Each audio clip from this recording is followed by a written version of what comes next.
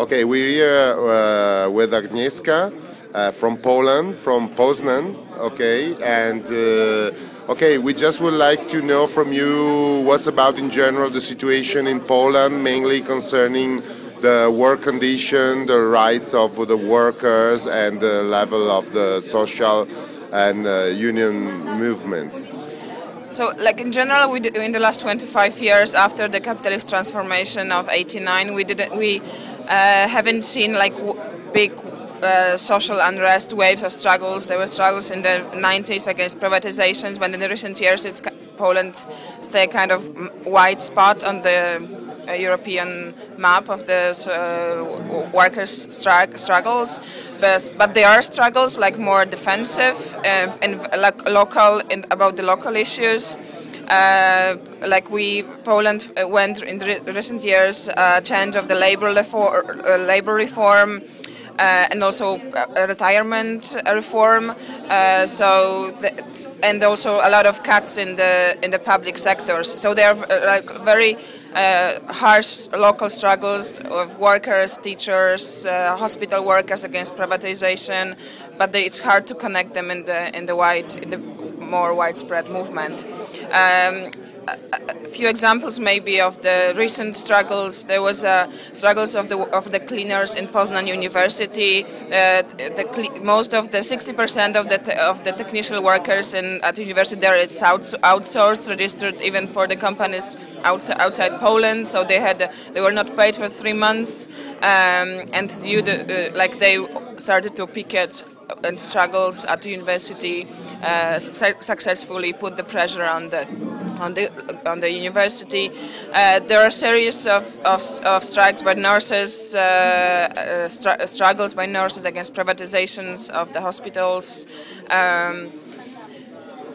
Okay, because sometimes in Italy they speak a lot about Poland because many, for instance, the Fiat, the Sure. factory, they do this kind of playing, moving capital and a structure where for them is more convenient. And obviously the first thing we think is that should be a good idea to join the struggle, no? At least at European level, to prevent capitalists using this difference between different areas and because we know that what they want is just to exploit the workers wherever, no? Yeah, we are aware of these threats in Italy, and also what we try to do, we always try to translate and inform workers in Poland about the situation. In the recent weeks, actually, there was a threat against workers of Electrolux factory in Italy. And we translate. There's 4 factories of Electrolux in Poland, and we translated the leaflets and manifestos into Polish and try to circulate it because it's very important to not that workers above borders realize that they fight. They have one enemy, that they are not enemies of each other, and they of course that maybe there are very big differences in the wage conditions, but at the end it's not the workers who benefit from the